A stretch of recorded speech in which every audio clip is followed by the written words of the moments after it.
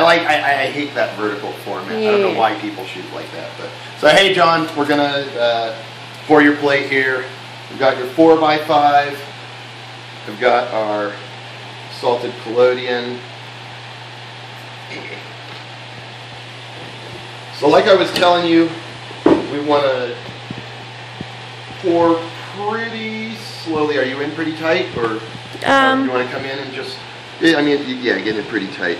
What I'm going to do is pour a circle pretty much in the middle.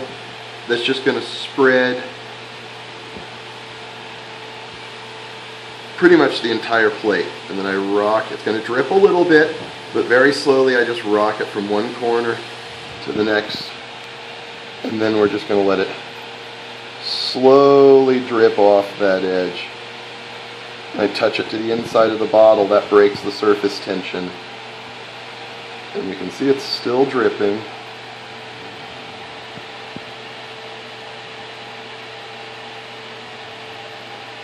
Still collecting on the edge and still dripping.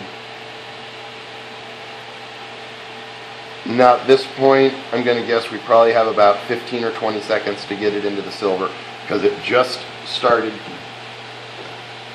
solidifying on the corner. So we want to get in there pretty quick, otherwise this edge up here is going to dry out. And so I've got a dipper for our silver nitrate, and it just goes in there like that. And there we have it. You can stop it.